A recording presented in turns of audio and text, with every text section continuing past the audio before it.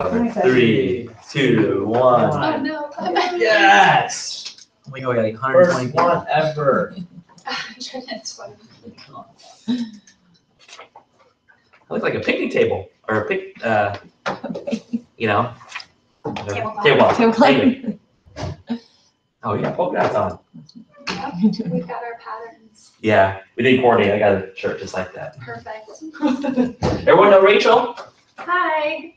Rachel, you want to introduce yourself and tell them a little bit about you and why we call you the open house expert? I don't know about that. I'm Rachel Harms. I'm out of the West Des Moines office. I am partners with Brandon Patterson at Home DSM, and we started over 5 years ago now with OO. It's gone fast. That's crazy. 5 years, that's gone by fast. It has gone fast, but yeah, we do a lot of open houses between existing and then new construction a lot. So we've kind of tried a lot of different things and kind of figured out some things that work and what doesn't work and how to go about it. So we're excited to share those with you today.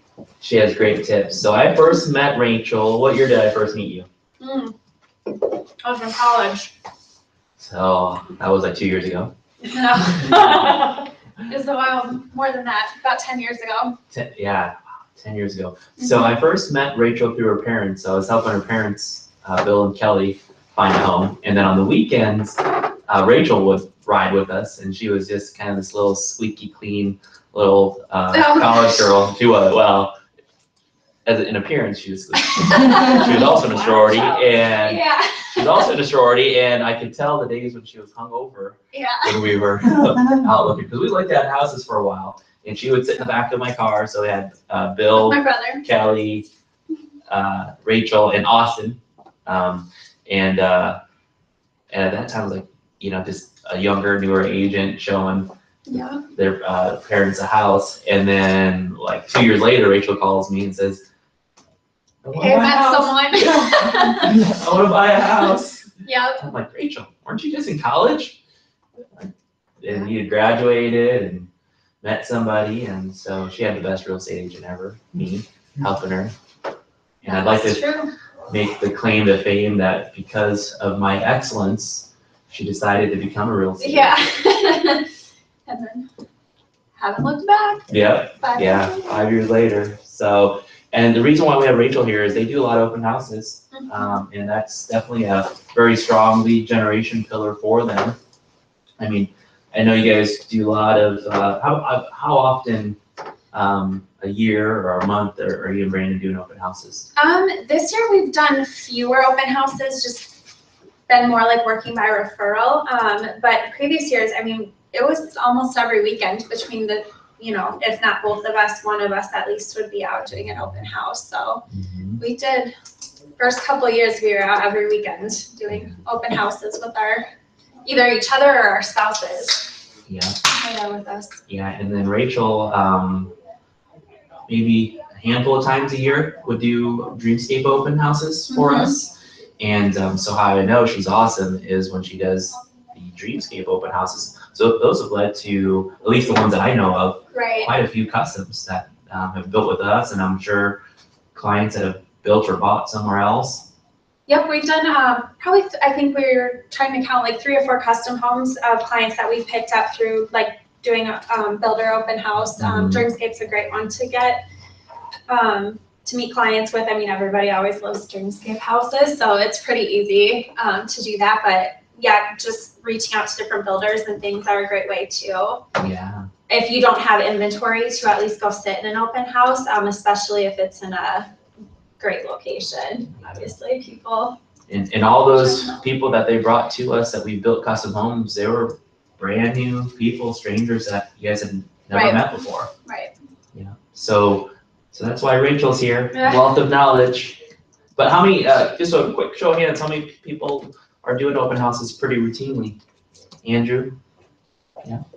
So we'll get you in the cycle too. And we've got a handout. You guys have awesome videos for your houses. Yeah. We're trying. I will tell you, the star of the videos, Cameron. I know. Those toe touches are. The toe touches. I would Have pay you big. ever tried one? My ankle would just go snap again. Yeah. I do one. I would pay big money to see you do something physically amazing. All right, I'll try. Like breakdancing I'll work on would my. be good. Did you try that? All right. Yeah. No, what you should, back bend, like do it upside down. You guys. Bridges. handstand. I was gonna say that's what I'm gonna try working on. Well, maybe the three of you guys should do you guys all know what an Eskimo roll is? Maybe the three of you guys could do an Eskimo roll. There we go. And then, but the key thing with the I'll train Eskimo roll, because Zach is small, like don't like flatten it. That's the Or key maybe thing. we'll purposely do that just to make the video. Or better. you guys could just do a pyramid if there's three of you. There we go. Okay. Oh, you know what? Like Stick with that cheerleading theme, and then Yeah. maybe Zach and Hey, you I guys- like that. I'm you gonna know. write that down. See, look, you're getting ideas This already. is, yeah. Okay, so everyone got a handout? We're gonna go ahead and just go through the handout. We're gonna go through the slides, and something happened with the TV. Did I? Probably just basically Oh, it needs to be woken up. open up. There you go. There we go. There's a quick one. So, thank you. So the first handout that we gave are some numbers and financial consequences of not doing open houses. And they are 3 columns. So the first column is being consistent at open houses. The second column is not only just being consistent at open houses, but being efficient, which I know all of you guys in this room are at that efficient level. And then the third column is being proficient. And for me, proficiency is something that we always try to get better and better at. You know, sometimes when you think you're really good, you know, what else can you do to just continue to strive for that excellence and just be really awesome what you do. But so let's say, for instance, that you do 45 open houses a year. So you take 7 weeks off. That would give you a total of 45 opens for that year. And let's say the average walkthrough, which Rachel, this is pretty close to your average for you and Brandon, right? I know you guys have had bigger weeks as well, a lot of bigger weeks. But let's say on average you get 5 groups that walk through, not people, because sometimes, you know, husband and wife or boyfriend and girlfriend come together. So you get 5 groups that walk through. So that means you talk to a total of 450 people.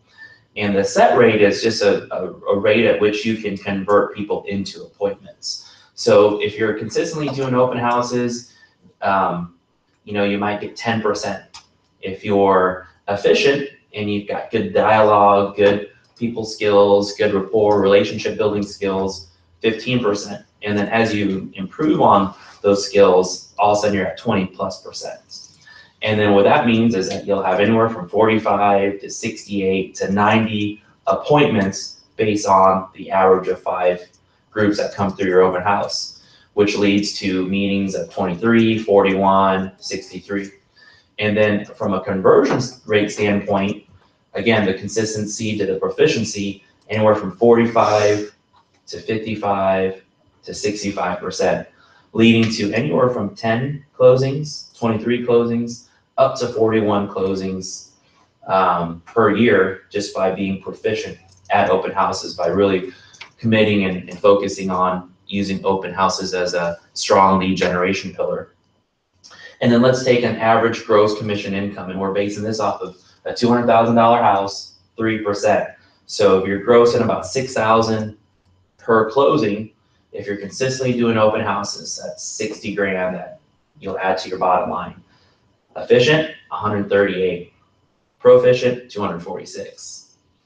Does that sound like pretty impressive numbers broken down? Does that motivate anyone in this room to Yeah. get excited about open houses? Write a check. Yeah. Well, and this is the thing is, you know, when we show you these numbers, sometimes we go, yeah, whatever, you know, but it's one thing to just see numbers, but it's another thing to really believe and live by working by numbers. Because if you really believe in these numbers, then you can achieve these numbers. You guys kind of have, a lot of you guys have been in my training, and I'm a big believer of thinking, believing, achieving. So we've already helped you think these numbers out. But if you can believe in these numbers, there's no reason why you can't achieve them. Randy? Are these kind of like national numbers, or are these kind of like just general throughout the These are, industry, or? yeah, these are industry numbers, but these are definitely dialed into our local numbers. I mean, these are, you know, actually pretty basic numbers as far as, you know, the weeks that you do open houses, the averages. I don't know, can you guys kind of agree or disagree on the average groups when you guys are doing open houses? Andrew, how many are you getting on average through? Well, I'm doing Saturdays and Sundays, Mhm. and on Sundays I'm getting 4 to 5 groups, and then Saturdays it's like 2 to 3 groups. Mhm. So that's still, I mean, Yeah. whatever way to get small groups through is. Yeah. Well, and I think part of it depends too on like how many days the home's been on the market versus the location. And The then price point. obviously Mhm. Saturdays, I know are tough, like you just mentioned this too, like football is on right now, you know, like things might be a little slower around the Mhm. holidays, bad weather. Those are the effects. serious people that are out Right. on Yeah. Saturdays. I Yeah. love those people. Yeah. Yeah. But I would say too, if you do a price, if you're gonna do a price reduction, do that on like a Monday or Tuesday and get that open house set up, and I see a spike Mhm. whenever I can throw something in there that Yeah. Yeah. entices it a little bit. Yeah, and we're gonna talk about a lot of those things from a logistical, tactical standpoint, but to answer your question, Randy, so these are industry numbers backed up by local numbers, backed up by broker and agent experience numbers. And conversion rate, you know, strangers in general, if you get an internet lead, you might be 1 in 25, right, Andrew? Mhm. Open house, you know, back to being proficient, 10% out of 5, you know, a half a buyer, 15%, 20%, that's 1 buyer. So those are pretty good, solid numbers. And so there's definitely things that we're going to talk about later on in some of these following sections about how to help you increase your conversion rate. So anything else on the numbers? But really, I mean, these aren't BS numbers. I really want you guys to believe in these numbers, visualize seeing yourself hit these numbers, because I think if you create and focus on open houses as a lead generation tool, you'll definitely see the results. So the next slide is the know, do, and have of open houses, going from prospect to open house, and then labeling the looker method, just identifying of the 2 to 3 that Andrew's getting on Saturdays, of the 4 to 7 that he's getting on Sundays. You know, how do we identify who's a buyer versus who's a tire kicker, who's that nosy neighbor that wants to just kind of peek in on their neighbor's, you know, personal space. And then knowing the things that we're going to talk about and the things that you guys have in your handout. You know, we've got a welcome dialogue, we've got a labeling dialogue, we've got some follow-up and some justification stuff. And then these lists of things are the things that we want you to have for open houses. Your call lists, so people that are signing up, how you follow up with them, having directional signs. Everyone in this room have directional signs, a lot of them. I think that's something that is pretty important, to just having as many flags and as many signs as possible, directional signs. The one thing we were talking and joking about yesterday, maybe not joking about, more so annoyed about, is just be careful with cities and how many My signs you can husband, put up. every time he puts signs up, a neighbor comes out and tells him to take them down. So be careful if you're putting them up on like corner lots especially. I mean, people can be. Yeah, well, and the one thing we talked about this too, and an idea that I have for you guys, and this is something that I did, is knock on their door, you know, and or have like a pre-made postcard or a door knocker and say, hey, Mr. and Mrs. Seller, just wanted to ask you if it was okay. I'm trying to sell your neighbor's house down the street. We're trying to drive traffic. The house just got on the market. We're real excited about the open house, or maybe this house has been on the market for 3 months. We just had a price drop, and so we're trying to do everything we can. Is it okay if we put a sign in the corner? I'll put it up on Wednesday, or I'm going to put it up today. I promise I'll take it down by Sunday. So Andrew Bruin does this, and he knocks on my door. I'm like, hey, that's a nice guy, you know.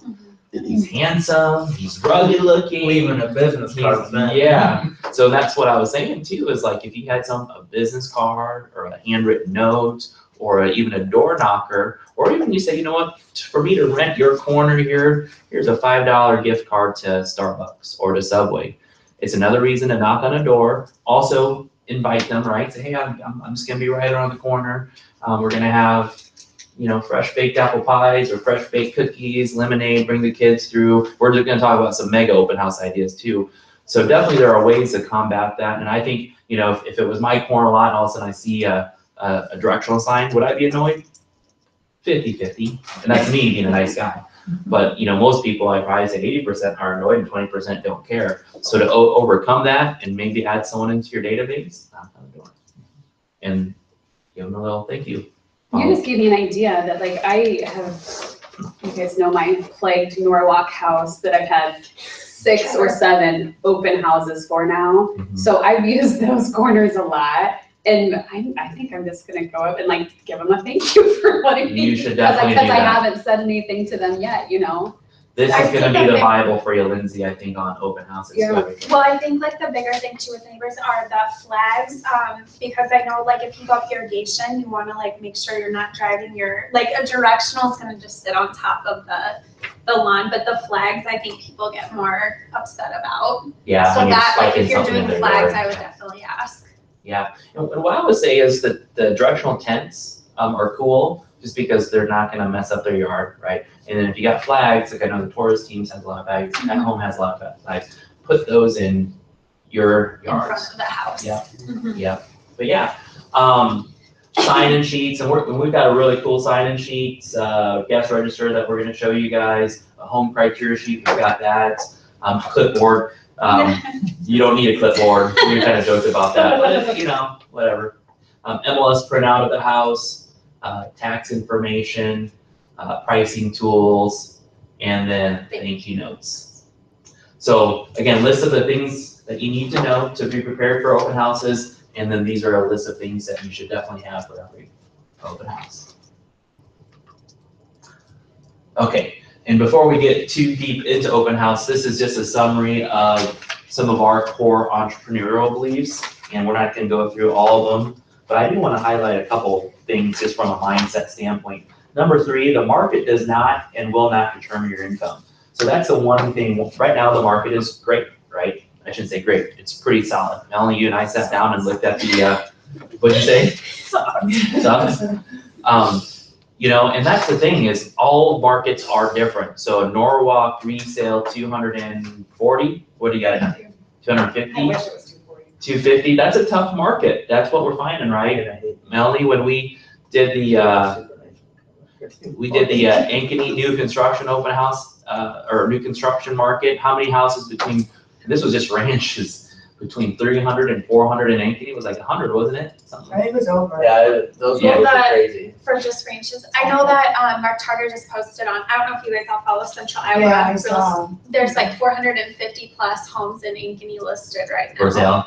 Yeah, Yeah. and there's 400 in like all of the Des Moines, like northwest. But you know what's southwest, like- great? On the list side, not so great. On the buy side, guess what? I'm gonna get you a heck of a deal. Yeah, and so there is a shift. I'm glad you guys brought that up. There is a shift because we've been in a seller's market, I'm sorry, for the last, probably since Rachel's been an agent, right? I mean, we've been in It's been a couple years, Yeah. probably, yeah. Now it is shifting, so depending on the market that you're in, is it a buyer's market, is it a seller's market? It all depends on months of inventory. I know Lance has talked about this, we've talked about this, you know, figuring out absorption rate. So when you do absorption rate, which we could definitely go over at another time, you know, you look at the months of inventory, and if you're right at 6 months, that's equilibrium. It's not a buyer's market, it's not a seller's market.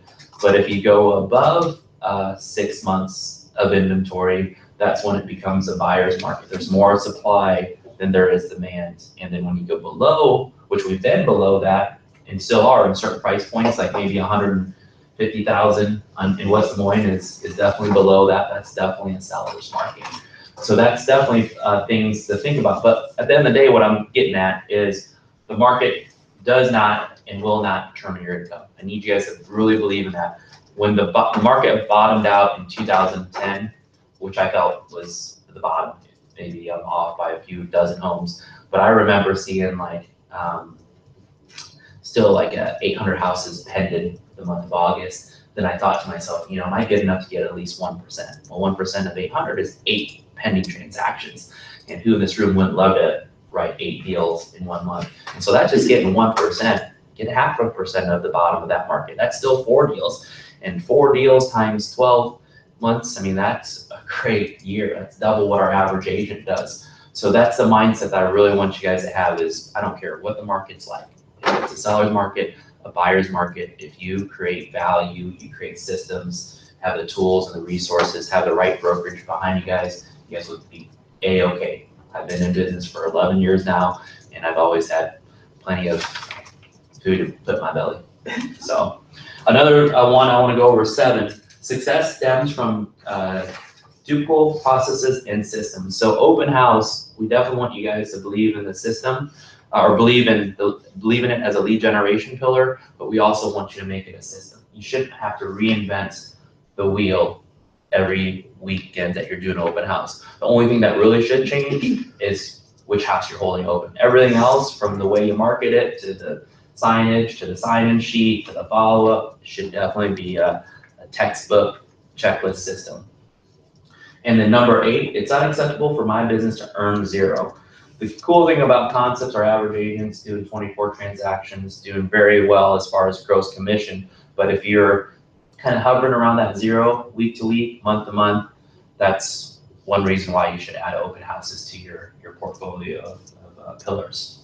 But these, I love all these entrepreneur beliefs. And then the next one, real estate sales belief, the ones I really want to focus on with you guys today is 4. I will not convert 100% of the leads I do not generate. So back to the conversion rates of being proficient to efficient, or efficient to proficient. And then also number 5, people will trust and follow what I can logically and tangibly explain. So we do have some scripts and some dialogue, some things to talk through, because you can hold the perfect open house in the perfect area and have the most people come through your open house. But if you're not able to transmit that trust and being able to explain things and get people excited to work with you as an agent, that's a skill set that we definitely want to help you with. Okay. And then buyers. Now, we're going to talk a little bit more about the benefits of open houses for our sellers, but at the end of the day, you know, there's a 1 in 3,000 chance that that listing might be the one for them, or a 1 in 400 chance, right? So in a perfect world, you pick up that buyer and you sell them the house. And if it's your listing, you're getting both sides commission. That definitely happens. I don't think it's like a 100% thing. It's probably not a 50% thing. It's probably not even a 25% thing. So it definitely happens, but the underlying goal too is to pick them up as a buyer. So buyer beliefs that we want to help you guys with is number 2 is real good. Motivated, qualified, and loyal people buy homes. If you're sitting down with people and they're not motivated, they're not qualified, and they're not loyal, any one of these 3, don't work with them, especially if they're not loyal. You know, they can be motivated to buy, they can be qualified, but if they're not loyal, they go to Andrew's open house, and oh yeah, we'll work with Andrew, send us every listing you have and schedule these showings on Monday. And then they're gonna say, oh, Melanie, that's on Wednesday, let's go and look at these houses. Not loyal, right? And obviously, they need to be qualified. So number 2 is important. Number 3, having a process reduces the risk that comes with buyers. I know we've done buyer momentums and masterminds, so definitely having a buyer process is important. And then if they won't meet you, they're not a buyer. So CTOC, if they're not coming into the office to meet with you, they're not people that you probably want to work with. It doesn't mean they don't meet, they, you know, come in the office. They just need to meet you somewhere, whether it's at the office or at a house. That could be your buyer's presentation at the house, or at a coffee shop, or at a bar, right? You want to meet clients at a bar? That is a secret. Yeah. Yeah. You know, I'm a big, proponent of that. I mean, not getting them drunk, of course. You know, I think there's legal and ethical things there, but I think you and I met at, well, what was it? I forget. A bake shop. Oh, wait, no. It just makes it for a social setting. And if you're not utilizing local cool places to meet clients, instead of meeting them in a conference room or meeting them at a house, taking them out, buying them a drink and an appetizer, talking business over a meal, I mean, I think that's a huge leverage tool that you can utilize. So. If it's before noon, I would suggest a coffee shop. Yeah. And then this is the most important part of that one. Buyers deserve my immediate time and attention. Anyone have any questions on that? Pretty straightforward stuff. Rachel, you got anything to add? I don't think so. It's good. Okay, so why hold an open house? So most of you guys in this room, raise your hand while you're doing it. The key thing is, I want to make sure you guys have a mind shift. Sometimes we hold open houses because the seller wants us to.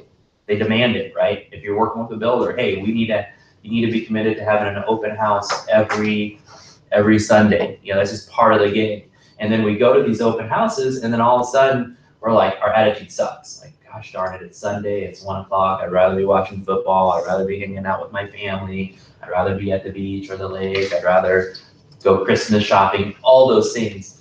So it starts with mindset set. So if you have the opposite of that attitude, you have an open mind, a positive attitude. I'm so excited to go to this open house. And this is the mindset that I always had when I went to open houses. I'm so excited to go to this open house. I can't wait to meet the people that are going to come through. Can't wait to have great conversations with them. I'm going to pick up at least one buyer today. One. That's all I want for this day, to make my 2 hours, my 3 hours worthwhile. I'm going to pick up one buyer that's going to lead me to a $6,000 gross commission check. So definitely focus on your mindset. Servicing the seller. So if you have signed up a listing and they've agreed to pay you thousands of dollars to sell their home, it's a service that we should offer, right? It's something that not only should we offer, but it's also something that's going to help us attract buyers. It's going to help us sell the listing. So it is a calling to do an open house, I feel, for all these reasons. Does that make sense? Rachel? I'd say back to the mindset shift. I think part of it is just to make it fun. For the first 3 years, I did every open house every Sunday with my husband.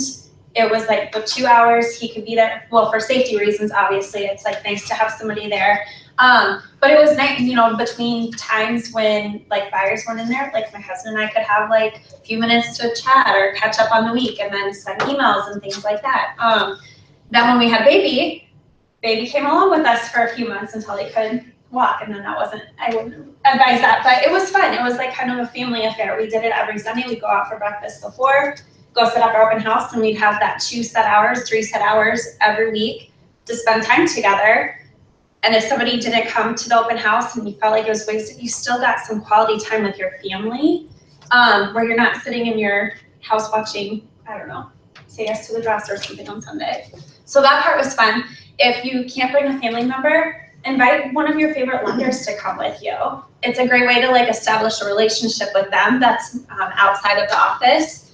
And then it also, I think, gives them an opportunity to follow up with on leads as well as you. You've got, twice as many hits for those clients, potential clients. Yeah. Any questions on that? Any comments? Anything to add? Okay, so you've got the mindset of holding an open house. So how do you make it effective? Selection is the #1 key, I feel, of having an awesome open house. Price according to your goals. So if you want to work certain markets, if you want to be in the luxury market, the new construction market, the first-time home buyer market, make sure you're, picking something that's priced appropriately. Now, I'll be honest with you, that luxury market is, you might not have a ton of people that want to, that don't have an agent over 500, 600, or $1 million listing. So maybe it's more beneficial to hit that 225, 250 resale. So think strategically about that. A high traffic area, and we're not saying like on the corner of, University and 22nd Street, more so like a high traffic area that, people want to be. Whether it's a certain elementary school district, it's a certain area where it's close to parks and different features and amenities. And then definitely a house that shows well inside and out. That's a key thing. You're using the house as a magnet to the point where they see the picture of the front of the house, and that curb appeal just is like, really compelling them to get up, get dressed, brush their teeth, get in their car, drive to that open house to come look at it. So you definitely want to pick a house that's just a beautiful house. One of our things that we do, one of the best open house, the best open house, we had 60, 65 people through, and it was an existing home in Windsor Heights, $275,000. We had 60 people through, and we played it up. She was an interior designer, he was a landscape architect, so we would show like sneak peek photos of it, and this was the week that we had it listed, and we could not keep up with like the traffic of and that was Windsor Heights. I mean, it was a great area, great price point. Another thing I would say too is we make a game out of them. we had this bar, the Cider Walls, they had made a bar out of beer, what were they? Kegs?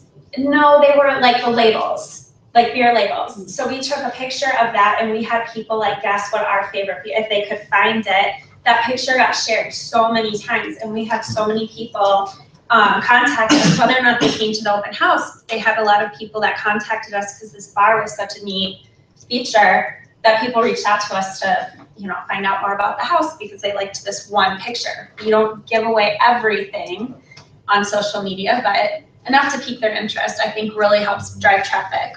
Yeah. Did you sell the house that day because of 60 people come through? We actually delayed, that one was kind of a unique situation. We had 10 offers and it ended up selling like $35,000 over Holy asking price. smokes. So that And one appraisal was, okay? and we took out appraisal and then Oh, wow. they were fine with it. Yeah, I was gonna say, I need to start calling Windsor Heights area. Yeah. Yeah. That one was just like that has never happened to us before. I don't want to say that's like a common thing, but that was a spectacular. And it was a decent price point. I think it was $285 and we sold it at like well over $300. Yeah. Anyone else have some hot areas that they like to do? Polk City, a pretty high traffic area? I've been killing it in Norwalk. Like I almost am sad now that we haven't accepted offer, like, cause I was having 12, 15 people. And I'm talking. Have you shown listings? No, but just from that open house, I've got 3 listings and an accepted offer on it. That's fantastic. Norwalk's crazy. Yeah. So that's where I like to go. But otherwise, what I'm saying. It's a secret. I'll shut my mouth about it. So I got this listing in Norwalk that anyone in this room, and I'd love to pay you 3% on it. So, our home show house would be a good 3%. Not after December. Oh, Come on. wait till after December. Rachel's doing her client appreciation party there. So if anyone wants to do that, you guys want to optimist, let me know. Stop giving away all of our Oh, sorry. secrets. No, take that back. I like Rewind. that idea too. Yeah. Rewind. It's December 7th. It's from and just come on. We're gonna all. That's not even the date, but sure. I'll be there on the 7th. I'll mess it around. Norwalk's great. Ankeny, I haven't done an open house in Ankeny in a very long time, so I don't know how good Ankeny is. Randy, you've done open houses. That one listing I came through yours. Yeah. Price point was like 340, 350 in that ballpark. And we normally would average around 4. 4? Okay. Yeah. Melanie, how about you with your new construction? It's hit and miss. So 2 weeks ago, we had 4 or 5 couples groups come through, and last Sunday, nobody. Yeah. I don't have anybody through my. It's, I think it's just the weekends. we just can't, we can't. What happened figure last out. Sunday? Was there And I anything? had a townhome in Ankeny open as well, nobody. Yeah. It was pretty nice out. I don't know. Yeah. I can't It was pretty figure nice out. out, wasn't it? I think Yeah. part of it is honestly, it was daylight savings time on last Sunday. So I think that Yeah. I probably had to do that. bothers people, Yeah, especially if you have yeah. young kids and. Yeah. Well, there's a lot of things. I think another thing too. There's a lot of things going on Saturday night, and so some of us probably slept in past open house, and you didn't have your kids, and you drop your kids off, and all this stuff. What did you do? That's an Iowa game. Oh, yeah. 1 o'clock in the afternoon. Today. Woke up like, It's 11 o'clock. No, we actually did drive on looking at houses. So yeah, so definitely the selection is important.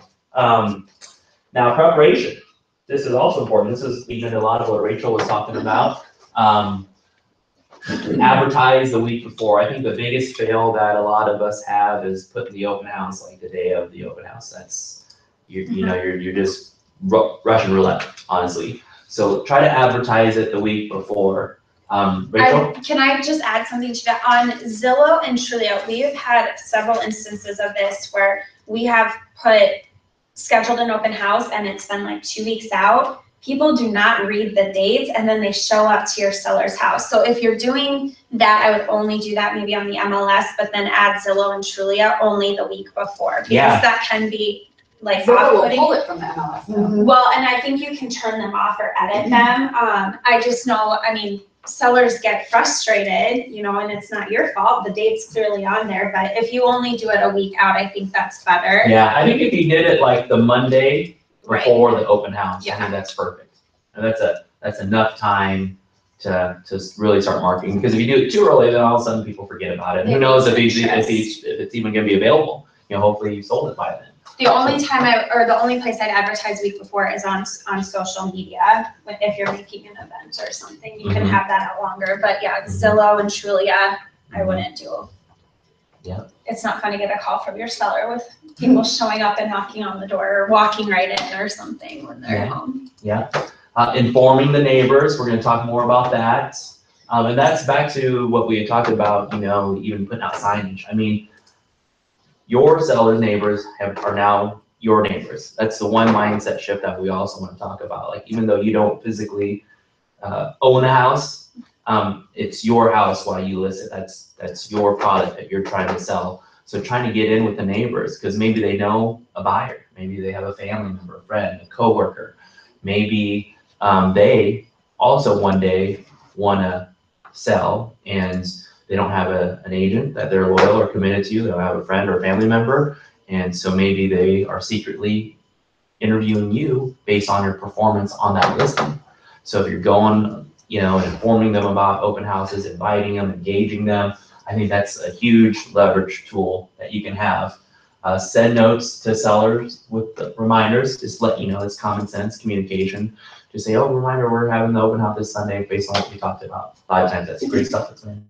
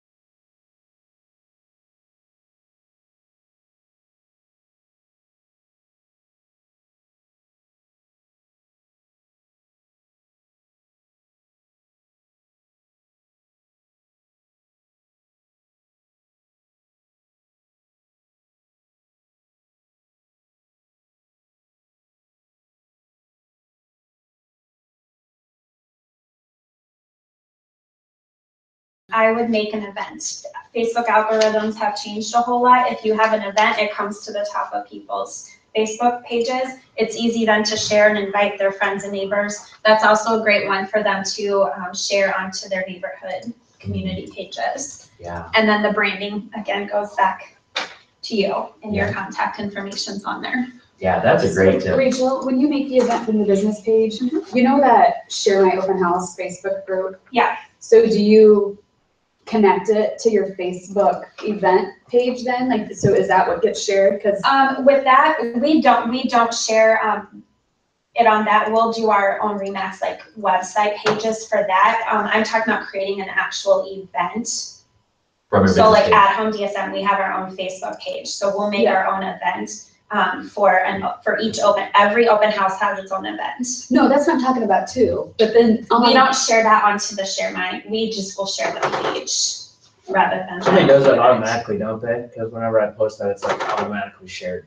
well, it has to be part of that group or something. Yeah, And I'm I not don't sure. I don't know if it's But I know HubSpot would because be automatic. Tasha's. I think become it's a different than mine. lender that does I think isn't it Steve Schraderbacher's Mm. Facebook group? I think it's Somebody his. added me to it. And agents can share their What own. page is that? It's called Share My Open Listing. House or Share My Yeah, Listing. share my open. It's not, I mean, yeah, because I'll post it on notifications that so-and-so shared it. We don't Yeah. use it a whole lot. It's basically only agents that are in that group, Well, so that's it's a little fine. counterproductive. I mean, agents are already gonna know about the open house because we have the MLS. So unless like the general population is in that group, they're not gonna see it because it's a closed group, I Well, believe, so. Yeah, I love Rachel's idea of creating it as a Facebook event, because with events on Facebook, there's so many different other ways you can kind of remind people, Mhm. touch them. So, and of course they can say yes, me, interested, or no. But if they're interested, then all of a sudden, like just if you're adding, oh, get ready to bake cookies for the open house, or hey, just look out for these directional signs, or here's the property flyers that we printed up. Just whatever you have that you can touch them, you put it into that Facebook event, and then all of a sudden it just becomes continual touches and reminders about the event. And then to add on to that, through Facebook, whether you're doing it as an event or you're doing it as a post, I definitely think you should boost it. Like you should boost it and pay to advertise that open house to try to get your net out as far as possible. And I think Facebook is just real economic.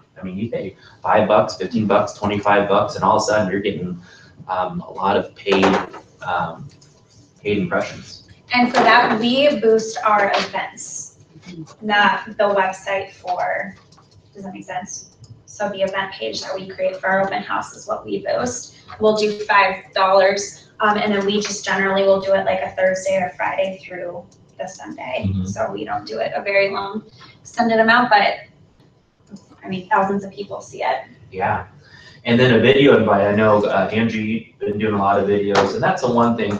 And I do want to preface video as far as like how you do the video. We talked about that. Sometimes you get agents and it's just like them in front of the house, and which is fine, but it's one of those things too. I think you don't make it too much about yourself. Turn it to the house, just because then all of a sudden we get some agents not in our company that it's just, they're like a walking selfie, and so just kind of use your taste, use your judgment, but then also we talked about not doing the whole house. You want to leave. Don't give away the, Yep. what is Don't give that? away the show. The farm or whatever. You want a reason for these people to come out. If you're doing a video tour of the entire house, why are they gonna come out to the house when they've just seen the entire house? I Give them a little still like, sneak peek. yeah, I still like the idea of picking a really awesome feature or two, whether it's location, awesome like theater room, view, whatever it is, and really highlight one or two specific features to entice buyers to come out because they want to see more. Mhm. Yeah, and then back to the whole, neighbors too. Don't forget about expired listings for sale by owners in the area. Just another way to make another contact. So, like we talked about, the goal is sell the listing. The other goal is to pick up buyers. But then the third goal, and not in any special order, is pick up more sellers. So if there's expireds that didn't sell for whatever reason, whether it was price, condition, if there's for sale by owners that are trying to sell, definitely reach out to them. We've got some really great for sale by owner tools and tips and tricks. But what I would always do if I have a listing in that area, I would definitely reach out to all for sale by owners and say, hey, I'm Meksay. I'm a real estate agent in the area, and I've got this listing, and I may pick up excess buyers that this house might not be a fit. If I have a buyer that's may have interest in looking at your house, are you willing to pay me a commission? Simple question. 50% might say yes, 50% might say no. If they say yes, then we've got the unrepresented seller form. You send it to them, they sign off on it, and then if that's another hot button that you can provide, if Andrew and Katie are coming through my open house and I say, hey, I know not just houses that are listed, but I know of houses that have been on the market, no longer on the market. I've got an insight on some houses that are for sale by owner that might be a good fit, and then I've got some pocket listings, things like that, because they're already able to see all the houses on Zillow or Trulia or Remax.com. But what else can you provide that's a valuable service to hook them in as a buyer? I'd say that's 100% key. That's how I focus on it, because I don't push myself at all. Mhm. And there's been some people who are like, don't want to talk to, hate realtors, blah, blah. And if you give them that little glimpse of, well, I might know some stuff that's not even on the market, here's my card, they will call you. They absolutely. 20 minutes after the open house, I'm getting calls, and it's like, man, this stuff works. Instead of, hey, give me your name, give me your number, give me your contact information, sign right here. It's just, it all depends on how you read that person, I guess. Yep. And then once they reach out to you, then all of a sudden, that's when you have that sit down meeting where you say, okay, this is who I am. These are my services. This is how I can help you. Before I'm going to show you this pocket listing that I can show to 4 of the other 5 people that came through, I'd like to get some sort of commitment from you as a buyer so that I can, give you my undivided attention as a buyer's agent. Make sense? Sound pretty good? Rachel, got anything to add on that? I think that pretty much covers everything on page 4 as far as preparation. Action. So from an action standpoint, putting out the open houses, signs, we've talked about that. Arriving early, maybe even bringing the seller lunch. That'd be a great, how memorable would that be? I don't think a lot of agents do that. Or a coffee or a drink or just something, or even like a gift card. If they're going to be, out of their home for the next, couple hours, I'd say first class red carpet service is you give them, some tickets to the movies or just something to kind of solidify your relationship with them. And then prepare. Make sure they don't have pets if they're going to them. Right. Yeah. And then preparing the home. Turn on all the lights, including closets. Open all the curtains, the blinds, make the house as light and bright as possible. Adjust the thermostat to 72 degrees. Some sellers like to keep it cold, some like to keep it hot. Definitely want the house to be comfortable. Burn a nice smelling candle if needed, and then turning on soft music if you've got that as an option, or just bringing music with you if you got a speaker. And I think all that goes without saying though, ask your sellers first if you can. Burn a candle. Or, turn their thermostat and things like that. I've never had someone say no, but still you want to ask, and then make sure you return the house to its original settings. All right. Working the open house, you must engage. Oh, can I add one more thing to that? Bring toilet paper if you're in a new construction, because you are going to have somebody ask to use the restroom and you're not going to have toilet paper there. Remax branded toilet paper. But you're gonna have a little kid that comes in, or somebody, or even, you're sitting in a house for 3 hours, you might need to use the restroom. Make sure you have toilet paper with you, because that gets uncomfortable. That's one thing about preparation too, just having like an open house box. Kit. Yep. All the things that you need to have, and if it's in the trunk of your car, you got toilet paper, you got your directional signs, you got your. We bring tape. We also bring what are they called? The microfiber cloths, especially if there's like wood floors, because people track it, and it's just nice to clean up some of that stuff. Remove your And shoe toilet shine. paper, and then like a radio or something for music if there's not. I'd also recommend a flashlight in case there's a dark basement or something. Let's see. So getting this is all basic stuff, all physical things. One of the reasons. Oh, and to hammer, put those signs in. Yeah. That's another thing. Or have a husband or someone handy do it for you.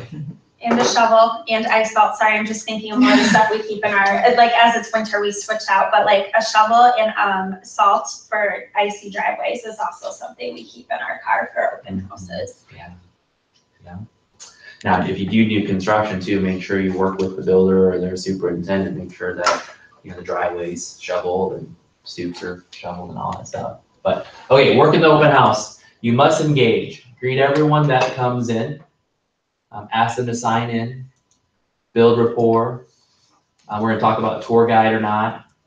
Then we're going to go over some qualifying questions.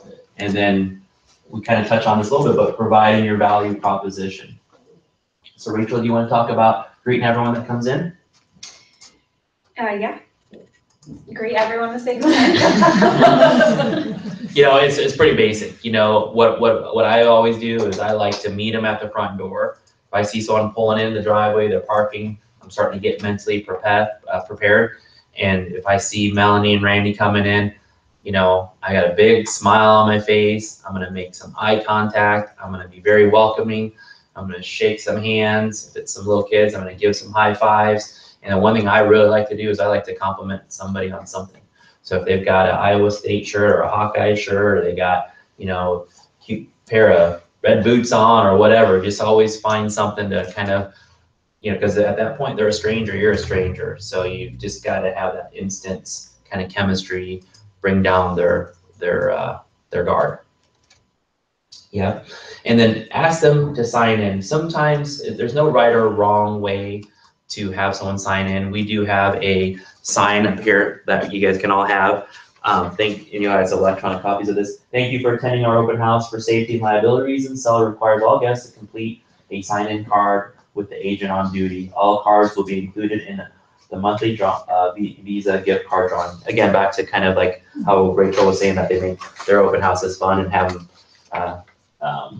We take bags to the front door, or a front window, like, you know, if there's like a glass panel, so that they know when they're coming in that they're going to be expected to sign in right away. It takes a lot of that, awkwardness of asking them to sign in away, because they already have that expectation set up front, with that. And then, yeah, as far as the, oh, and then we also set it on the island or the counter, wherever. We put it in one of those, sleeves, you know, that like a standing sign that we set on the counter in front of the registration card. So they've seen it twice by the time they've gotten into the kitchen to sign in. Yeah. So, you know, and that's the thing is, though, that sign is pretty self-explanatory to anyone that comes in, and then verbally, of course, we're meeting and greeting, shaking hands, you know, asking them to sign in. But if they don't sign in at the beginning, there's definitely that final pitch at the end. Oh, you mind signing in or giving information, and then finding something valuable to give them and share them, whether it's, you know, new listings that they don't know of yet, or buyer agent services, or just one thing that you really picked up that was important to them, which we're going to talk about. Anything else to add on to sign in at all before we go to the report? You do, Rachel, you talk about your cards, how you do the cards instead of the sign-in sheet? Oh, sure. Yeah, so we'd actually, instead of a registration sheet where everyone kind of line items, we do individual cards, so that I feel like if somebody signs in first, they don't fill in all the information. The subsequent people don't feel obligated to fill in all the information. So we actually take the, we cut them into squares basically, and each person has their own sign-in sheets, and then we tend to get a lot more information filled out. We also ask qualifying questions on that about working with an agent, timeline, things like that. I feel like people are a lot more open to give that information when it's their own card versus sharing it with other people. And then we take those cards right away, and then you can do the drawing off of those. So do all of you do the drawings? Because I haven't. Drawing. Okay. I said I've never done the drawing. That I mean, You guys are naughty, we do. you do. Yeah, because then you Facebook advertise it and say, hey, this person won. So Yeah. people are like, going through those guys' open house. Yeah. We've Yeah. done drawing. We've done like things for the open houses, but yeah, as far as like, you know, we don't. I mean, I guess we have for like if we have a lot of traffic through or something. But if there's like one or two people through, you know, we don't do a drawing for one person. Yeah, we do like once a month. Once a month. Yeah. Yeah, and that's a good way to do it. Is kind of Yeah. accumulate them. You know, it's just, you know, creating different ideas, incentives of how to get more traffic. And again, not all people that are coming through are willing and able qualified buyers, but, you know, anything that can draw attention to your open house, to you as an agent, making that experience great and fun for them, you never know what's going to help you get that buyer to commit to you as an agent. Well, you know, so with this more listing of land we keep talking about too, like I had people come through open houses at the very beginning when we listed, and they liked the home, but they weren't ready yet because they couldn't buy until the fall, and this home won't be here then, and now the home's still here. And so they, you know, so we don't want to, you know, I'm trying to encourage them, oh, just fill it out, whatever, and oh, no, we won't, whatever. And now I'm just like, oh, I mean, I feel like I tried to get them to fill out the card the way it is. This, I think it takes a lot of the response, you know, I need you to make use that it again. say like, it's a liability for the sellers if something, like that kind of puts it back on them, and then it changes their way of thinking versus we're just trying to collect your information to bug you later. I think it switches the gears in their head. Lock the they're door and willing. they can't come in until they've read that sign, and then you let them in. Do Randy? you have any templates on those cards that you hand out? Yeah, I'm happy, but Becca, can I send them to you and you can send them out? Yeah, we just print them. We have our own little branding at the top, but it'd be really easy to do. Mhm. Remax. They're real effective because I know the Dreamscape open houses that you've done, and sometimes, you know, you guys will show me the Oh, I things was that gonna say, yeah, this made me think of it too. So if they have their individual cards, as soon as they leave, we jot down notes on the back of it so that we can follow up with it. You know, Mhm. I'm not gonna remember their kids' names or, you know, a specific school district or, you know, anything that they ask. So we jot notes down on the back as soon as they leave. And then we have that to follow up with the next week. We use those cards too, and what Zach and I tried doing a couple of times, and it actually worked, is you give them the card and then say, hey, while you're going through, would you put some feedback on here so we can? Yep. And then they're already writing on there. And Oh, that's a great idea. Yeah. I love that idea. Feedback on the back too. because I love those cards too, just because it feels more personal Right. to them too. I'll write that down. Another note, if you do a sign-in sheet, fill out the first person. So the actual first person that comes in doesn't look like they're the first person. I read that somewhere. And if you are doing the registration sheets, my suggestion would be to date it and put the address on it so that if you're going through them and, you know, a month later and you're still doing your follow-ups, you kind of remember what house, and you can look back on your calendar and see what date that was or something like that, because that can help jog your memory. Unless you have like, you know, 15 open house sheets, you're not gonna remember which one was which. Yeah. And then from there, we talked about the meet and greet. We talked about the logistics of getting the sign in. But then this is probably 80% of the most important thing that you're gonna do at an open house is building rapport. People, you know, if they wanna work with you, they gotta like you, gotta trust you. And so the best way to do that is building that rapport, building that relationship. And so some things that I would say is, you know, where are you guys from? You know, where do you live at? You know, where do you work? Or, you know, where do you like to hang out with? Just getting to know people, chit-chatting. So a lot of times on Sundays too, they kind of tell you based on what they're wearing. You know, if they got a Green Bay Packer stuff on there, they're a Packers fan. So that's one of many ways to build a rapport with them. And then I have an acronym that I like to use. It's called FROG. Family, recreation, occupation, and goals. And so just using one of those letters, now you're not gonna be able to talk about all these things, but at least picking something that starts the ice to be, you know, broken. Thawed, yeah.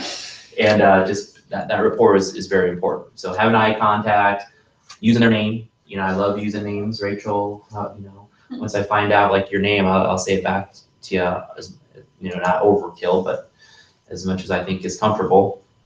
Make sure you make them laugh. That's all I remember, yeah. Make them laugh. You know, one of the things is, you know, crack jokes. And if you're not good at cracking jokes, I always say I got the best bad jokes ever. Or, you know, have, you know, self-deprecating jokes. You know, think something that's kind of quirky or funny about yourself. And all of a sudden, like, oh, like this, you know, this guy's not full of himself.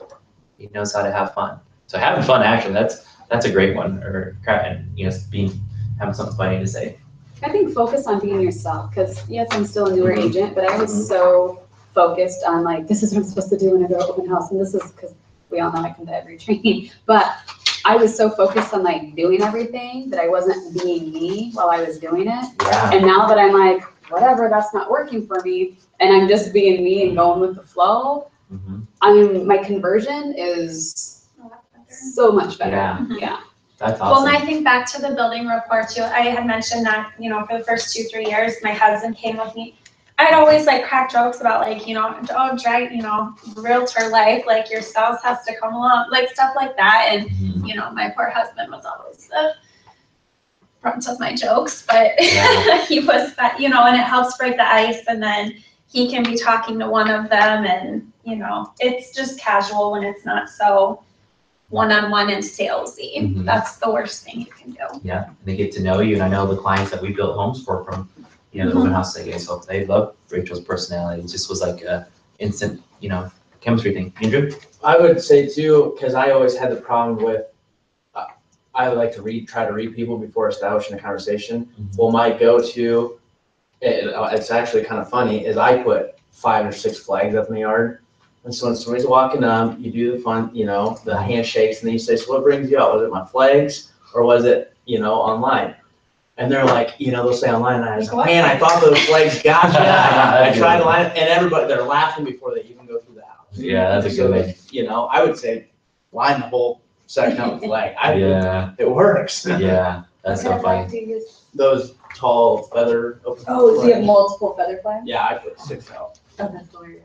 Randy? So do you find buyers a little bit or will engage better if you have 2 people there, husband and wife, versus 1 person? I feel like they do. Again, I work with a partner, so I've always had a really great experience with having 2 people, because one personality is always going to be more like yours, where the other one's going to be more like, the other, like my husband or, Brandon or something. So we always have found that it works like that. And then my husband and Brandon are just both like much more serious, like factor than people, and I'm more like the warmer, like personality type person. And He's bubbly. bubbly. But yeah, and that seems to work, and not everybody's gonna be like attracted to my type of personality, but then they have my husband there who can, kind of just talk sports or whatever. I'm like, I don't know, football, I don't know. Just kind of do something like that. So it works for us. Yeah. And then this one, tour guide or not. Oh, I will also say too, sometimes it's nice when you have a spouse, because they might be having a conversation and then they will add to my note, like my husband will add notes to my open house sheet about something he got out of one of the spouses that I didn't catch because I was with someone else I at the think I have time. multiple clients at a time to be your assistant. It's so nice. And then he always stands in the kitchen and, invites people in and then, asks them to sign in. But meanwhile, he can kind of have that like surface level conversation while I'm finishing up or wrapping up with another client who's walked in. Yeah, and I think Rachel nailed it with having it be kind of a family thing too, because not only has it helped been from a security standpoint, right? I mean, unfortunately, that's a true fact in our industry, is there are a lot of weird, creepy people out here targeting female agents. So having that security, and that's something maybe you can crack a joke. This is my security guard. Yeah, he's really big too sometimes. Yeah. He's got a taser, you better side in, he's got a taser, he's gonna tase you. Now, if say your spouse is not a realtor, there's certain things that they cannot talk Correct. about. Yeah, Yeah, so they can't talk they're about definitely not there to be an agent, they're definitely more so there to, support. Yeah. I always made the joke, like in winter, I hated doing open houses because I didn't like shoveling and putting the signs up, running through the snow. Like I would bring him to basically just do that stuff. that's You go husband out material right before. there. I would do that. Yeah. If you can find a partner who can do that, I don't do think my it. wife's gonna be out there putting. Yeah. But like I said, it worked for us, and we, can make kind of a day out of the Sunday, get breakfast, earlier, or get, an early lunch, and then you go do this. And if there's nobody that comes through the open house, you at least still aren't away from your family for unnecessary. Yeah. We kind of stopped doing that when our kiddo turned 1. It was a little harder to, like, he was more of a distraction at that point than a help. Yeah. He's cute, but he'll help somehow. Yeah, and then tour guide or not, so that's definitely something that we want to talk about. There's no right or wrong. When I did new construction open houses every weekend, I think I've told this story before, my first year in business, 70% of my business came from open houses. And I acted as a tour guide. I would go and kind of, I'm not, I'd like to, maybe show you around and show you some of the features, but that actually gave me a time to build rapport, to qualify them, to get to know them, to get them to like me too. But I wasn't like stink on shit, right? I'm not like just hovering over them, but just kind of showing them around, pointing out features. So we kind of talked about that. So definitely there's pros and cons. Do we want to hover? No. Do we want to point things out and engage and qualify and build rapport? Absolutely. So just kind of play it by ear based on the personality. The last thing you want to do is, oh, go ahead and take a look around and you're on your phone the whole time, or you're on your laptop or tablet. Oh, what'd you think? Oh, okay, great, see you, bye-bye. So just use your best judgment. I'm a little more towards the not being a tour guide. I just like to have people be able to feel free to wander through the home and look in closets and not feel uncomfortable, I guess, with me following. The one time though that I always will go with them is if it's an unfinished basement. People have a really hard time visualizing things, so I will go down to an unfinished basement with them every time and kind of point out how the layout would be or potential layout could be. But yeah, I tend to not, and we talked, in new construction, so many things are open concepts now, you can always still have that conversation going with them without following them into Yeah. room to room. Yeah, and sometimes they can go upstairs by themselves, sometimes they can, do, a bedroom's a bedroom, but like Rachel says, it's, if it's an open concept, it's kind of easy to point things out and so build rapport. But even not playing tour guide, maybe just pop in on them, from area to area, and then that way you can, boom. But no, just pop, if I'm hanging in the kitchen and it's slow and I know that, Rachel and I are looking at the master, I might pop in, hey, what do you guys think of the master? And then, the house, is gonna sell itself. They're either gonna like it or they're not gonna like it. And so, oh, this is a fiberglass tub, that's basic stuff. Use that opportunity to say, so do you guys live in the area? And actually we're going to that now, how'd you find the home?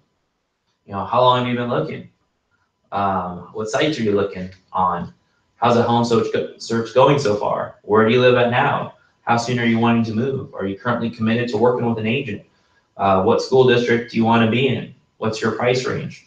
What style do you prefer? So these are a great framework of questions to ask, price range, payments, all that thing. So all those things. So what I would recommend doing is make these questions your own, how you would say them, and then kind of in an order that you're comfortable saying it. And that's also back to that whole mindset, having that positive mindset of going to the open house. I remember I used to drive 25 minutes from my house to my Glenstone Trail open houses. And I would just kind of, in my mind, kind of do my own internal role playing of questions and dialogue conversations I was going to have with people. And like I said, my first year in business, 70% of my open houses, or 70% of my business came from strangers, people I had never met before. So definitely that's important. Role playing it with yourself, your spouse, in a mirror, just because we all think we sound and look great when we talk, but it is a skill. We are, at the end of the day, needing to perform at a certain level to close people, convert them, become proficient. Back to the tour guide or not, like I said, I don't follow them through the house by any means, but I always make sure to have a question ready for them when they're either coming up from a finished basement or downstairs from a second story. Like, again, going back to picking out a feature of the home. So like, hey, what did you think about that huge master shower? Because then it engages the conversation again, so they don't just walk out the door and you don't see them anymore. Yeah. I love that tip. That's a great tip. And then number 8 on your handout, provide your value proposition. This is definitely something that I think you guys should all kind of write down and kind of memorize and practice. But this one is just an example. I specialize in helping clients find the right home in the right neighborhood, the right terms. Is that something you'd be interested in? Why don't we schedule a time to meet for 15 to 20 minutes? This came straight from Momentum. It's kind of a little scripted for me. This wouldn't be my value proposition. I like what Andrew said. When I was really wanting to pick up buyers at new construction open houses, I would ask them, because I would qualifying questions, and at the end I'd say, oh, by the way, are you currently committed to work on the agent? They might say, yes, I'm working with Lindsay Aaron. Oh, that's a great agent, you're in great hands. They might say no, and I would say, you know what, this is something that I would recommend, and I would love to be your agent, but I would definitely recommend having a buyer's agent. How a buyer's agent get paid most of the times is through the seller. The sellers already agreed to pay a listing commission, which the buyer agent splits that. By you having a buyer's agent, you're going to be able to have someone purely negotiating on your side. We help search for homes. We help schedule inspections. We take you to the homes and just all the things that you offer. But then also kind of give them my value proposition, which was, I don't care if it's 5 houses, 15 homes, or 50 homes. I'll take you to any home that you want to look at, making sure that it's that right fit for you. And if it ends up coming back to being this home, great. But if not, that's one of the things that I am committed to helping you with. And it's not, you're not trying to, obviously you're trying to get an appointment, but you're not trying to 100% close them as a buyer. What you're trying to do is get them to that next step, which is a meeting in the office or a meeting somewhere to sit down and take them through your buyer process. The craziest thing that I hear and this is just feedback, but the craziest thing I hear from people is make sure you make a note, hey, I can show other realtors, other company. And they're like, wait, you can show us the Century 21 on the street? And it's like, well, yeah. It surprises me with how many people, especially calling on signs, that don't understand that. And so, I mean, I've got people from open houses just because they're like, oh, we didn't know we could go through all these different people with one person. Well, of course, we want somebody to. I think one of the good, I really like asking if somebody's committed to an agent versus working with an agent, because if they've, gone out with one agent one time to go look at a house, they may not be committed to that agent if they don't feel like, I feel like that's a good distinguishing, and that really kind of changes people's like mindsets too. Yeah, you're absolutely right, because if, they might make something up too. They might say, oh yeah, I'm working with you, just to put up their guard and their defenses. But that word commitment, is an important question. Are you committed to working with that agent? And we're not trying to swoop in and steal other people's clients, but if they're just, did a one-time showing and they're not committed to that agent, and all of a sudden you show them the Rachael Harms, experience, and like, we would love to work with Rachael. So yeah, but and that's the thing. Most buyers, they don't know how you get paid. So by helping them understand how commission works, because all of a sudden they're like, oh, I got to pay you 3% to buy a house. They're not going to do that. And then also exactly what say Andrew said, I can help you with any house that's on the market, but also I can help you with homes that aren't on the market. Also, for sale by owners, you do not want to entertain or get into a contract with a seller. They are not a professional seller. This is probably the first time, or maybe less than a handful of times, that they've ever sold a house. And all of a sudden you're making a very expensive purchase without any professional representation. Can you get a lawyer to help you draw the contract? Sure. What they're going to do is make sure that maybe the I's are dotted and T's are crossed on the contract, but are they going to have a good understanding of pricing, terms, conditions, inspections, all those things that are very important for what we do for our clients. So that's a huge thing. People are driven by fear and desire. The desire of wanting to find that dream home for themselves and their family. You have to show how you can help them fulfill that desire. But then also the fear, we don't want to scare them, but the fear of, hey, these are the things that could go wrong when you buy a house. You might buy a house and you didn't inspect it properly, and next thing you know, you got a $12,000 sewer line. I scare people with this story of an actual situation. I went to a potential seller and they bought this house for sale by owner, and they didn't know that the house was in a floodplain. And all of a sudden they had more insurance premiums every year than they ever thought, but they had already been in a legally binding contract that they would have got sued to try to get out. They didn't find out about that floodplain and that insurance until the day of closing. Had they worked with me as an agent and worked with my preferred lenders that would have done a flood certification, they might have known that. So there's definitely lots of things that we know that is proprietary information to what we do that we can share with them. How we do on time? Okay. Any questions on that at all? So definitely that's, one of the biggest takeaways is, rapport, qualifying questions, and your value proposition, because it's going to be your words in the matter of 5, 10, 15 minutes at best that you have with them that may lead to a $6,000 commission check. Okay. Moving on to the post-open house stuff. Now this is critical too. Leave the house, Rachel mentioned this earlier, leave the house just as when you arrived. So if you've adjusted the thermostat, put it back. Then follow up with the seller. There's a few different ways you can inform the seller how the open house went, because they're probably dying to know. You can call them, you can wait for them to come home so you can tell them face to face, you can leave them a personal written note, you can text them, you can email them. It doesn't really matter which way you do it, but that is part of our services. That's part of your responsibilities to give the seller the feedback of how the open house went, what people said, if they liked the house, what they thought about price, what they thought about condition, any negative, positive feedback, definitely tell them that. And I love Andrew's idea of the feedback on the card, because I think that them seeing that directly from someone walking through the house, or just like when we do agent opens, having that agent feedback written down, I think that's very, very important, especially if you got a seller that may not be, mentally aligned with what the pricing should be. Schedule 45 minutes after the open house for follow-up, including agents of represented visitors. I think that's critical, just budget that time, so as soon as the open house is over, you just have an opportunity to either do a follow-up, thank you for visiting text, email, or a handwritten card. Then definitely add all leads to your database.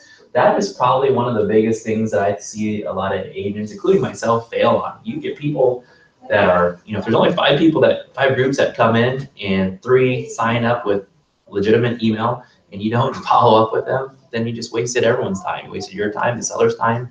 Like I said, no one is just gonna say, oh yeah, sign me up. Where's the purchase agreement? I want to buy this house. You gotta follow up with them at least 5 times, 6 times, 12 times, right, Andrew? You convert them? A lot. A lot. How many touches do you do with an open house visitor before they commit to you? It depends. It's all about reading people. If one, they're gonna be pain in the butt and I know they don't want to talk to me, I'm letting them go. Mm-hmm. My people the people I've converted are, You're not wasting. hey, we love you, like you're awesome. Mm-hmm. We don't have an agent, and that's when hey, I'm gonna go show you this house. Because my thing is, if I get in front of them in mind. Yeah. So if I at least, keep in touch or send an update once a week or once every 2 weeks, Mm-hmm. there's no reason I should lose them. Yeah. There's no reason. Yeah. I love the including agents of represented visits. I think that's a great key tool that people miss out a lot on. If you get their agent's name, I always sent an email to the agent. I said, hey, just want to let you know that Bill and Kelly just came through my open house. They were great. Let me know if you have any questions about the house. Because the agent might not know that they were there, and then it also gives you a reason to follow up, and then that agent is then following up with, that's like 2 more touches for those people about that open house. Yeah, and another thing about that too, agents that when you reach out to them, they're gonna appreciate that. Absolutely. Like, Rachel. And they return the favor back to you, because you don't always know when your clients are going out on Sundays. I like to hear from the agent. If my clients went through the house, I think that's great. And then it gives me a chance to touch base with my clients again. Mm-hmm. It's just a win-win, and it makes, I feel like, for a smoother, if a deal does get put together, agents are already on happy terms with each other. Yeah, yeah. And that's the name of the game too, is relationships. So just like having relationships with your database, with new people, having a relationship with our fellow agents is very important. All of a sudden they can say, yeah, I've worked with Melanie before. She's a great person, great agent. I think this will be a great, transaction. So The more agents do that, it might be less like sneaky. Cutthroat. Yes. anything else on that, guys? Any suggestions, any ideas, any questions on post open house? I got a question for that during the open house. I know you guys kept mentioning like cookies and stuff. Every time I've done like cheese and crackers or cookies or wine or what, it's pointless. Nobody takes it. Nobody. I think it's Do you the do mindset. stuff? We have, yes, and I think it depends on the situation. So if it's a morning open house, absolutely bring mimosas, but have one yourself. Like, Okay. people don't like to be the only ones that take something. So, don't get drunk at an open house or eat all the cookies or something, but, have a drink, and then people are definitely eat more, all the cookies. yeah. People are more, I feel like, more inclined to take something. If they have kids, ask the parents first. Being a mom, I don't like when people just offer food. Ask the parents first, hey, can, little one have a cookie or a snack or Not whatever? allergenic. Those kids will Stay away take from those, peanuts. and then the parents are more likely to take one. I think you just have to be more inviting with it. Yeah, get them, and then also gets them a chance to sit down at the island or the kitchen table, and that just gives you more time to have with them, or having kids activities there too. Like when we do our home show houses. There's coloring books, Yeah. little toys, whatever. Yeah, Mhm. absolutely. Because then the kids are being distracting. The parents aren't looking at the house. If they, leave the kids with you in the kitchen for a few minutes while they go run through the house. I'm thinking concepts, coloring books with my picture just Yeah. in my face. Yeah. And they call me. Coloring books and crayons are great. Just make sure they're not coloring on the walls of somebody's house. Yeah, I didn't bring them, but for home shows, we do, a home show is pretty much a mega open house, right? But we have coloring books, we have stickers, we have drinks, balloons, all that fun stuff for the kids. It's all for the kids. Is that like a 3 hour it's on a Sunday? Yeah, the Home the show. home show is Oh, yeah. is more than 10 hours, It's like 3 hours. 8, It's 9 like, yeah. hours. Oh, Yeah, we start at, I think we start at 9 or 10 and go all the way till 6 or 8 or 9 at night, so. I also think it's good to have waters available. You know, I've gotten so many people come through and they're like, we've been going through houses all day and like nobody's had anything to drink. So if you bring a handful of waters yeah, that's good. to Yeah. throw in. Yeah, we had Dreamscape water bottles.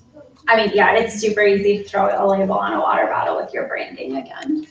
Yeah, and this is taking open houses to the next level, and this is all in your information too, and we're doing what, 12:21, so we're running short on time, but holding a mega open house, this is something that you invite the whole neighborhood to. So you're having a neighborhood party, you get together, it's by invitation, it's a sneak peek, and it's pretty much a luncheon before the open house. So if you've got, like for instance, Lindsay, you're listing in Norwalk and you want to do this mega open house with the goal of getting the open house exposed to the neighbors, but then also getting to meet potential sellers.